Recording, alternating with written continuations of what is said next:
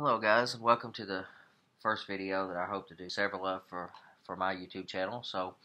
Um, I'm going to weather this car in a similar fashion as I've done a few others that I've posted a few pictures of on my Google Plus profile, but I'm going to show you the very simple techniques that I'm using. So today we're doing another L&N hopper to match this 2-bay hopper. Very early prototypes. I think these were new, and their new date is 1918. So they have, by 1952 or 3, the years that I model, they have seen quite a bit of wear and tear, damage, and had a fairly hard life. So, and we have a few others, Norfolk and Western stuff that I model Norfolk and Western, but Norfolk and Western interchanged with the Clinchfield and the L&N Railroad, and there'll be a lot of its intermixed traffic. Okay, so first is I really like working with alcohol products, 91% or higher alcohol. So you can dual coat. I've got a can of dual coat, and I like the effects of dual coat.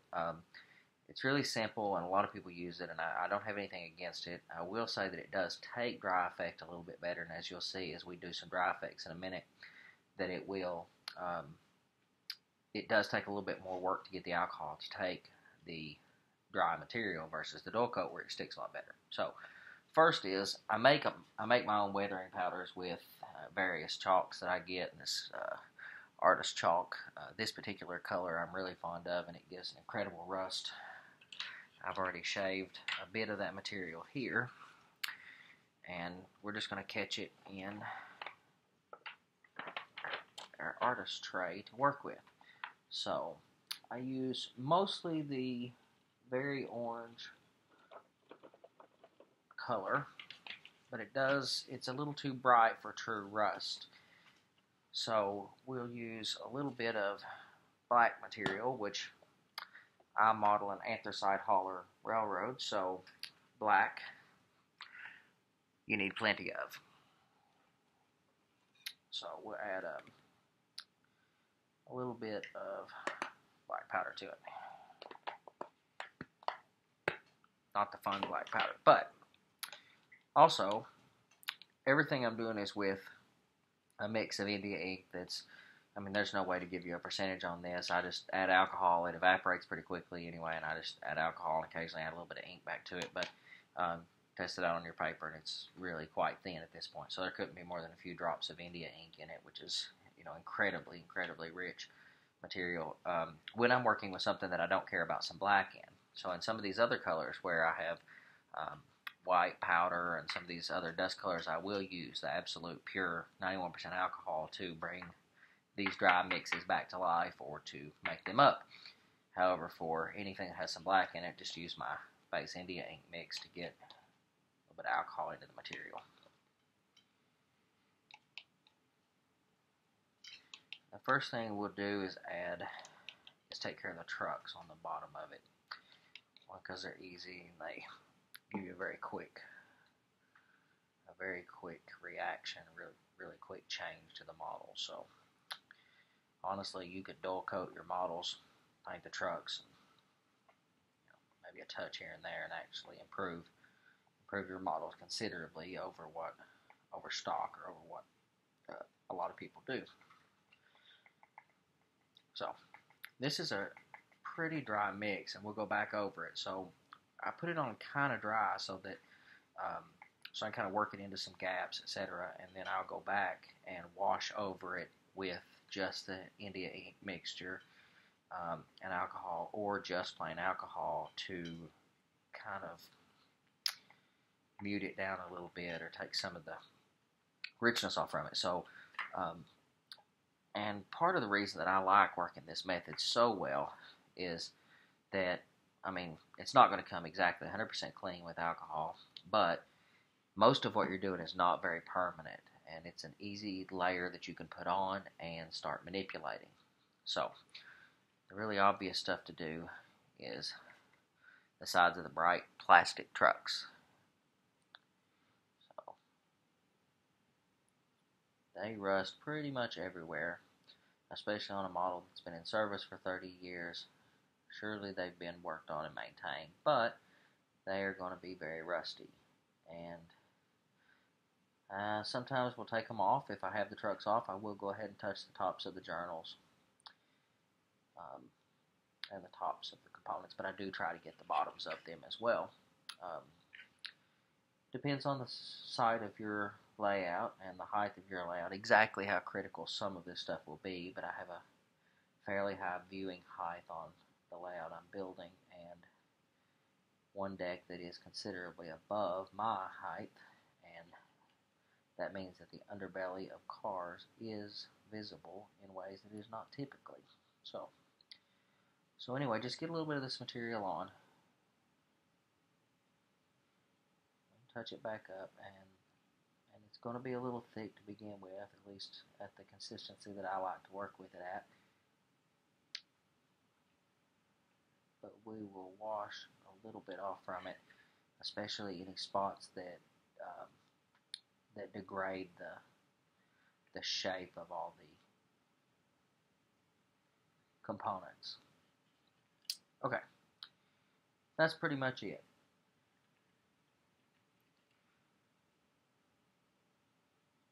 Okay, now get some of this material. And I keep using the same brush for this material. Now, I have a brush for working with some dry materials. I have a brush for working with some of the lighter materials. A selection of small brushes to touch into some of the smaller areas. These are really, really incredible. Somewhat stiff. I haven't used this one today, but somewhat stiff, pointed, that are incredible for pointing in the rivet lines of the sheets that are very prone to rusting. So, all right, this material off. Now, I find, and I can't explain the exact chemical properties that make this happen, but dull coat gives a texture. It also changes, of course, the brightness of or shininess of. That's its job. But it does, dull coat changes the texture of a model and gives it a little something to bite. And for whatever reason, whether it's alcohol opening the pores of the paint or something to that effect, because it has to be something like that, I find that the dry material does take somewhat well to the alcohol, if not as well as it does for dull coat. But we'll get a quick shot of this at a very thin consistency on. So this will take the sheen off the model and take the brightness down and start giving you an idea of where you'll want to darken it up and lay on some very serious weathering. Now, you should look at a picture of the prototype you're modeling. And there's some things that are somewhat obvious that are going to happen to every single car. They're going to rust in certain places. Pretty much all coal hoppers are going to be kind of dirty and black around the top. Most of the trucks are fairly the same, etc. And you should also, and something people don't necessarily always tell you, is that you should definitely look at the era that you're modeling. So some of the guys who are modeling the much later models, much more modern prototypes, do a tremendous lot more rusting and a tremendous lot more weathering on a lot of their models because age, the economy of the railroads, etc., have changed their ability to maintain, buy, repair, or replace equipment. I model the early 50s, and some cars, such as the one that we're working with today, have seen a fairly long life on the railroad. However, 1950s, they were still doing pretty well from all the wartime efforts and wartime money that the railroads had made. So, and that matters. Also look, especially, of course, take a look at models and pictures of models in your region. There's different effects that happen in Virginia and West Virginia, the areas that I model. There's particular effects to equipment that may or may not be or will be different in or on western roads or on very, very southern roads or very, very, very, very northern roads. So take that all into account. Okay, quick cover to give us something to let that stick to. Alcohol dries incredibly fast. There is some tricks that you can use for certain things. Not done it a lot, but if you really want something to set really quick, sometimes with these wood loads, you'll want to really darken some spots up, and you'll lay it on and want it to sit there for a while so that it can soak in and darken some spots. But you can also use a blow dryer to cause that alcohol to basically disappear really quick. All right. One of the things that I absolutely love about working with these dry mixes is that this was once just dry powder with a few drops of alcohol added to it, and it dries up. And a drop or two of alcohol added back to this mix will bring it back to life in a second. All right. We need some India ink.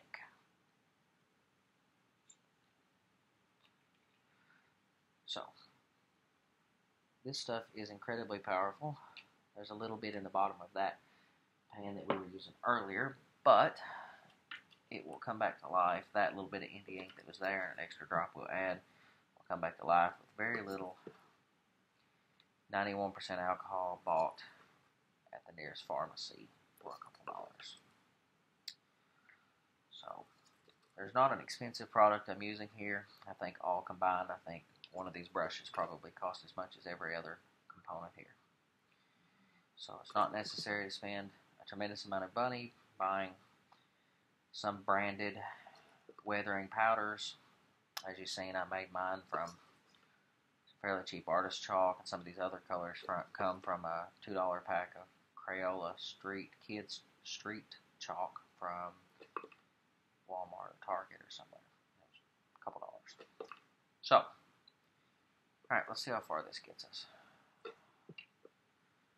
And an eyedropper or pipette would be a tremendous lot easier than doing it with a brush. But we might as well bring our dust color back to life because we're definitely going to be using that one.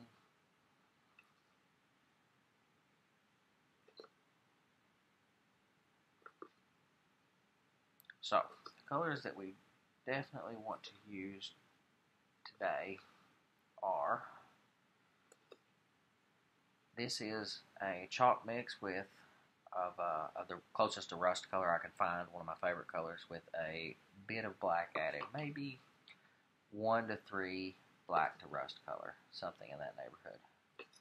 This is the straight black chalk with alcohol added to it. This is a sepia color. I like real well. Looks really good for road dust. I also have a nearly white, this might be called gray or something similar to that. Actually, that's what it is. It's really good on some cars, not necessary for a hopper because it's going to be black and rust. And then this is just India ink and alcohol, and then here is some dry of the sepia that we'll use at the end. And I use this more as a buffing powder, if nothing else, than anything else. Some of it will stick. A lot of it is about giving us a bit of an abrasive that will also rub into the color of dirt, dust, grime. So, that's those things. Alright. So let's put rust in some key areas. So, first, these are some hard to reach places, but, and don't you trust this very well if you ride Amtrak or something, is that all the brake equipment that you depend on so much is always incredibly rusty, never painted, and completely unmaintained. But it works, and for our purposes and for model purposes, it's always extremely rusty. And on a hopper, incredibly hard to get to. Boxcars, really nice, really easy to get to, very easy to rust. And as I suggested on my particular layout, the very top deck is at a considerably above eye level, and the track is near the perimeter, which means that some of the other carriages, under some circumstances, may be more visible. So,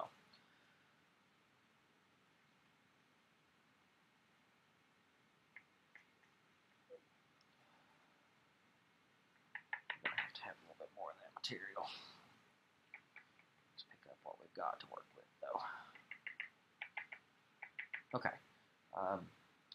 this brakeman's platform definitely gets rusty, as it is a good place for, it doesn't take much, but very little on, and actually when we come back and wash it with India ink and alcohol, the goal will be to take more of it off. So the brake wheel and the chains and the brakeman's platform will definitely rust. You'll see there's already, if possible, you'll see already discoloration that we definitely want. Ladders tend to rust, so I'll touch them a little bit now and maybe come back and touch them a little bit more after the fact. So I'm not too worried about couplers. I do those in a separate thing. I may do a video on what I'm doing with those. This car still has KDs on it. I will surely replace it with Sargent couplers soon. So, alright. Now,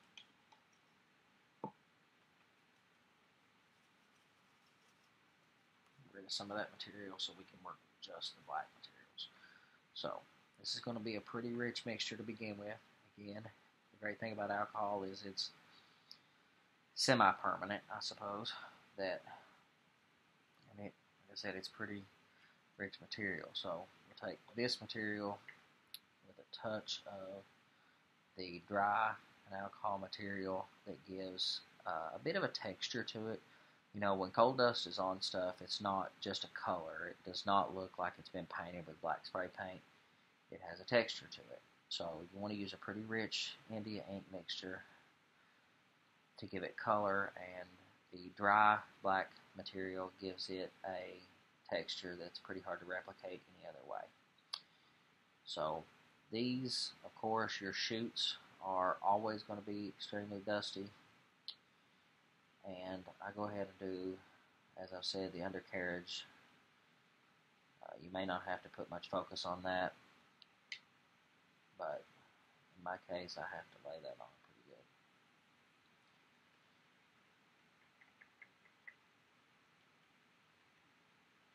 And a little bit more of that material.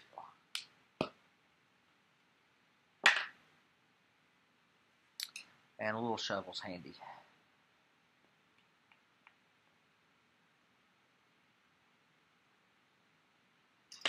Alright.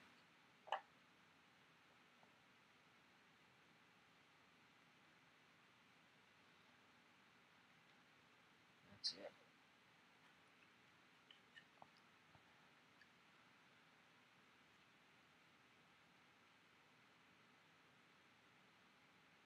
You don't see immediate results, but once you've done this just a time or two in this method, you'll see how quickly when you come back to it, you can see the material building up on here, and it will look like exactly like what you expect: grime, dirt, dust, and it has a visible texture to it.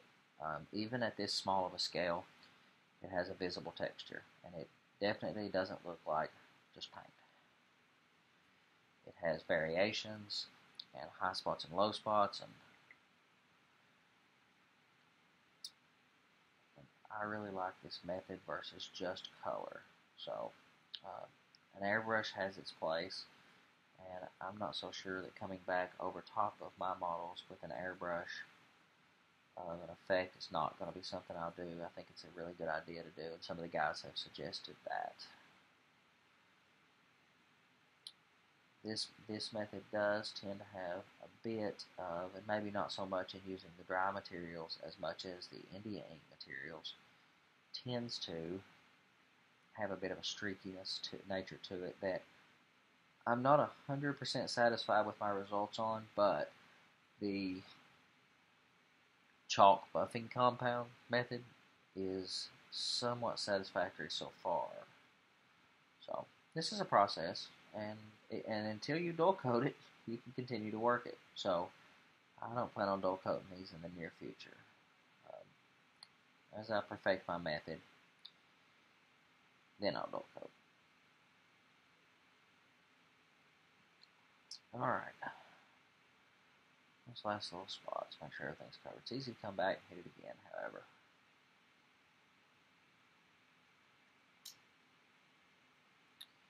Alright, now let's find a place to put our finger that's not destroyed on our work already. And lay some material to the outside of this. Now you'll want I don't use this dry material a lot on it, just it's a little more intense of a mixture. So I like just the India ink and a pretty stiff mixture of alcohol to color. So, and immediately it looks extremely streaky. It does dry a little bit better than that, and like I said, we will lay some dry material on top of it. You don't want it to be incredibly even. Cold doesn't hit the cars incredibly even. I think the end caps get it pretty bad. It depends on the type of loaders. Again, the era that you model is going to contribute to that. So, flood loaders have a different effect on loading hoppers than the single style loaders that were used predominantly in the 50s. So, where they had to stop the loading process between each car. So, with flood loaders, it's not a clean process at any time, but it tends to be, where they hit a little bit early and it hits the front of the car. And with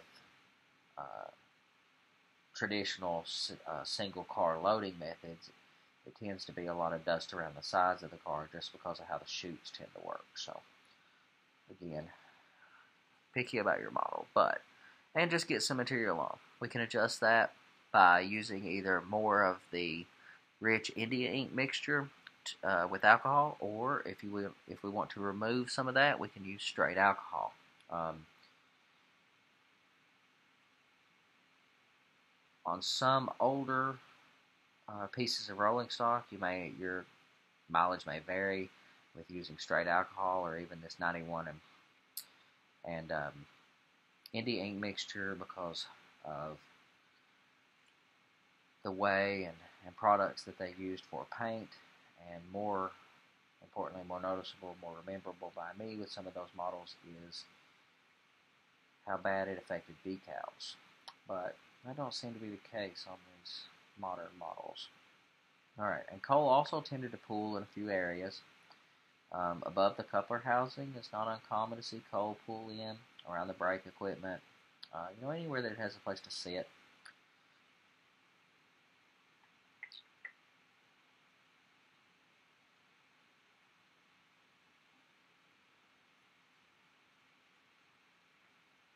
We'll come back and hit a few key areas too with rust after we've got this material on and before we do the dry.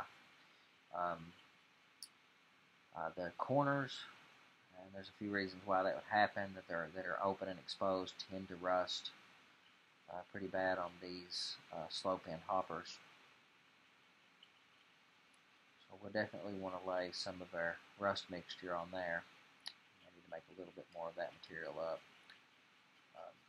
Like I said, you can make this material up in small batches. It's easy to add a little bit of alcohol back to it to bring it back to life at any time. It's also really easy to just kind of make on the fly. So,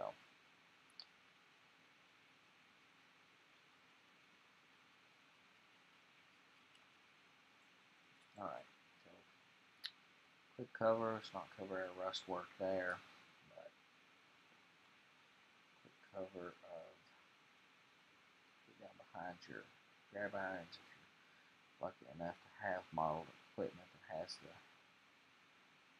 not molded on grab irons. I absolutely cannot stand those pieces of hardware. There's just something about these meticulous molded grab irons. And you have a quite grimy car, and you could probably about stop there. But, so, again, there's a few key areas that collect. Of course, your top bevel. On most layouts, where you have a slightly higher viewing angle, which admittedly is pretty good for switching, you do see that the top of the car is more than anything else. You'll definitely want to do that. I'm not weathering the interior of this car. I use I don't typically take the loads out. This one will have a load for it. I'll typically take the loads out, and I will have a system in place on the layout for switching loads and empties out, not live on the layout, but between operating sessions and such. And I'm not going down the road and building a loader that operates. At one time I thought I would, but Not, I don't think so. Okay, now we got some color. Now we'll go back and lay some rust on, get a little bit of this blackness out, and let's see if we have enough rust material to take care of a few rust spots that we want to capture on here. I think we probably do.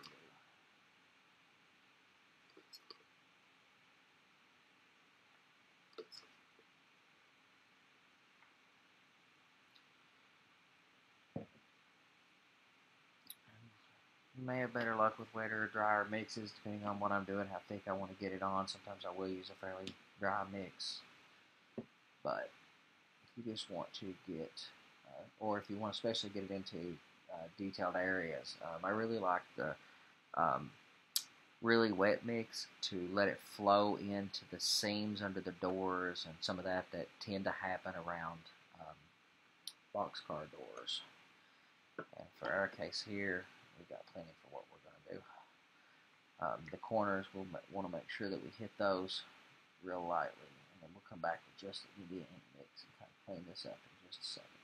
So it doesn't take much. You'll barely be able to see it until it starts to dry, but as it starts to dry, the alcohol will go away, and the particles and the particulate matter that are the chalk will start to shine and show their texture. So hit your corners a little bit.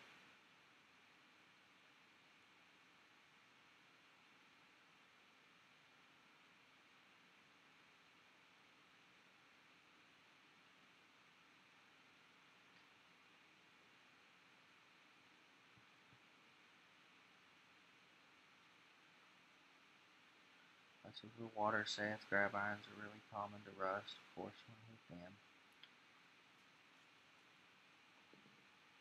Just a little bit of air. Just about alcohol. I mean, it's black to look at it, but it's just about alcohol. Kind of flow down behind our grab iron to make sure that rust doesn't cover up our car.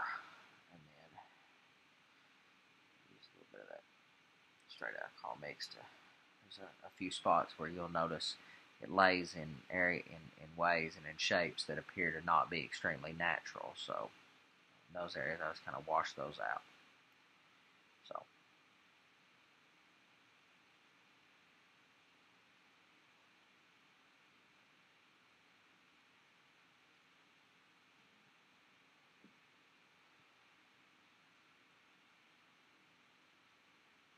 our grab irons can make that look.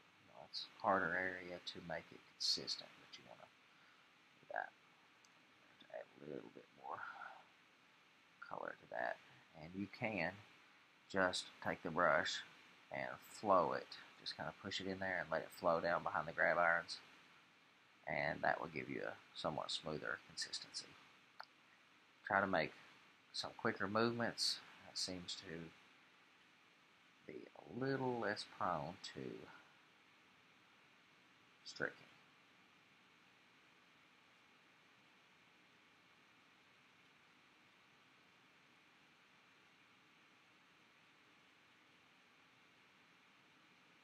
Okay. Alright, now use that small pointed brush. That one. And we'll give a little bit of a point to it, roll it around and get it to point up just a little bit. I'm going to point a few of these areas that tend to collect rust. So these divisions between the bays of the hopper tend to rust. And small lines, you can even, and you may, especially on newer model prototypes, you will have better luck with rust spotting than larger areas of rust. So here I'm just spotting a few areas that will show through on the rust, and we'll wash this car again with a little bit of Indian mixture. So touch those key areas with rust that tend to get bad. Make sure you get in there real well with the brake equipment, because like I said, they always rust horribly.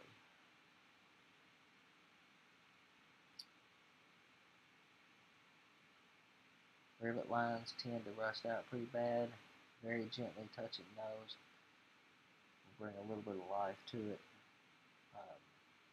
Tend to do that a lot on flat cars. I like the way that looks, where the rivet lines on the bottom of the car always tend to rust pretty bad.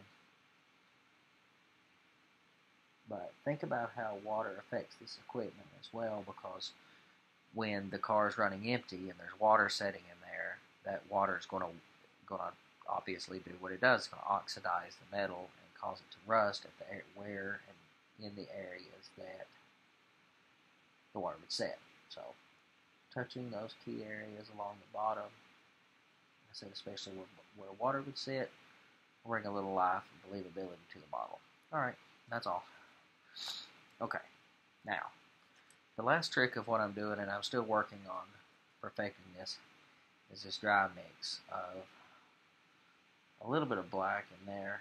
I don't want to clean dirt, if that's the way to say that, but and this sepia color, which is it's closer to tan than anything else. And this brush that I used, that I picked alcohol with up, which dries out incredibly quick, it's pretty easy to pick the material up and get it on the car. Now, it will not stick to the car, not like using dull coat, but you can get it on a flat surface. And then I use a few methods, one of which mostly just being my fingers, to rub that material in. Like I said a minute ago, I use it as much as a buffing compound as a coloring agent, but it will leave its effects as a coloring agent. So, these, it's just a makeup applicator, so you can either try to talk your wife out of it, or maybe catch her gone and take it if you don't want to have to explain what you're doing with it. But they're not bad for rubbing this material in. And just so, a couple things is that the Indian ink tends to streak in the way that you brush. You're naturally going to brush down. So, working in opposite direction to that does remove some of that streakiness material. And it's not bad at all. This also helps you keep it from getting into the rivet lines, and I'll show you in a second how I peel some of that out that inevitably gets stuck in there. I also use my fingers a lot for it, especially in areas where I've used a high concentration of the black, because of course, the more black's in there, the more noticeable streaks will be, and getting my fingers in there, I can rub with some force. I also save the material sometimes, especially if I use very much, so I'll take a little bit of that off. Alright. And I don't want the dirt to stick into the rivet lines, so a toothpick down the rivet lines will take that tends to pack in there out.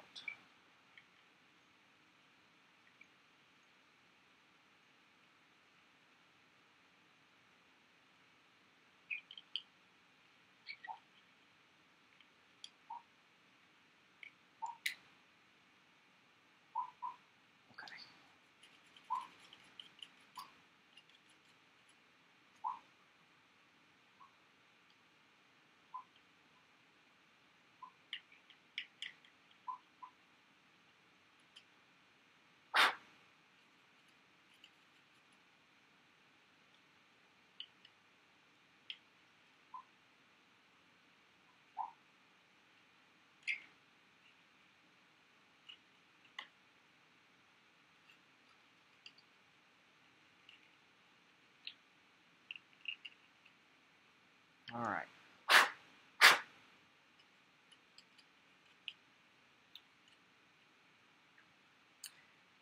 And that's the effect. So, with the dry powder material, it doesn't seem to be that the streakiness is very evident. It does look like it has had a pretty heavy coloring of coal and grime that has built up from it being loaded and unloaded, and quite a bit of dust, some on top, some not. that has been picked up along the road at 25 miles an hour, and a little bit of rust. It's got some age on it, but in the 50s. They were still maintaining their equipment pretty well. So I'll leave you with that while I complete the other sides. If you want to take the same procedure to the ends, not a lot different to them. On flood load cars, you may want to concentrate and make a pretty rich coal, because a lot of times the operator, depending on his skill level, may start or end the loading process slightly before or after the end of the car. That's a natural tendency. But all right, hope you enjoyed. Good luck with your weathering efforts. I absolutely believe in making our equipment look like it's done a day's work. Thank you.